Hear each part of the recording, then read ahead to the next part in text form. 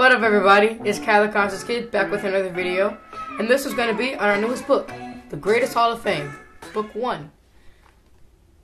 The Greatest Hall of Fame is a kid's book. It's similar to DeMarcus Jones, but for a younger age range. And well, this one's about a young kid, just like Braxton here, learning about, I guess, a lot of famous black people. So, reading the back of the book, it says, Braxton is shocked to find out that a simple coin can take him to an imagination station. In this wacky world of wonder, the Greatest Hall of Fame encourages Braxton to reach his goals by seeking the strength of historical figures. Historical figures such as Shirley Chisholm, Ray Charles, Bessie Coleman, Carter G Woodson, Paul Robeson, Jackie Ormes, Althea Gibson, Langston Hughes, Ethel Payne, George Washington Carver. So first, as we said, there is a map in the book, so you can keep track of your progress in the book. And what we mean by at the end of each chapter, you can choose which chapter to go to next. It's kind of like right here. So you have two options between who you want to learn about next. These two are Jackie Ormes and Ethel Payne. Go to page 22 or go to page 10. So this book is about a little boy named Braxton, that's him right there. Yeah, he gets to go into the Greatest Hall of Fame, and he learns about historical black figures. Yeah, at the same time, he learns about himself. And as I said, this is a book, it's similar to DeMarcus Jones in the sense that it is entertainment and adventure at the same time that it is history. So this book is for ages 7 to 9. It's a great book for history, especially to get young kids engaged in it because, as I know myself, the way I wouldn't read a book unless it was really interesting and it had a nice adventure. And this book has just that.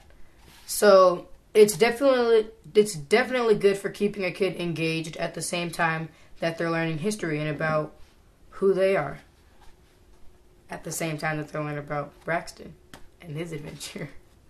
So in the book, he goes through doors to learn about historical black figures. For example, George Washington Carver.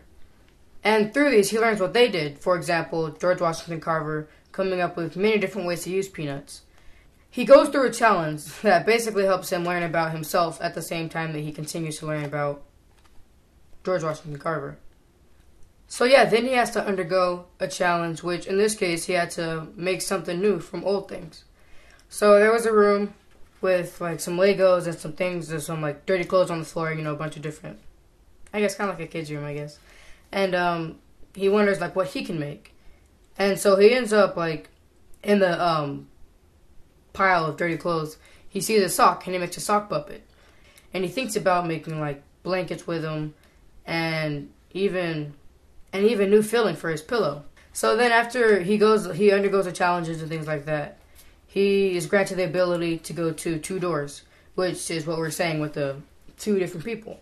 And these two are Ray Charles and Shirley Chisholm. So then we'll do the same thing with them until he goes all the way to the end. So yeah, that's a little bit about the Greatest Hall of Fame, Book 1 of the series. And the quote is, "That's the thing about books. They let you travel without moving your feet." From Jahumpa Lahari. And I think this ties perfectly with this book because the whole thing is a journey. You get to see Braxton go through this journey from different time periods and completely different places. So it's pretty much a journey in and of itself. And you kind of get to go with him to all these different places. So you're literally traveling to a lot of different places while you're just sitting there reading a book. And yeah, that's all I've got for this video. This is Kyle the Conscious Kid, signing out. Peace.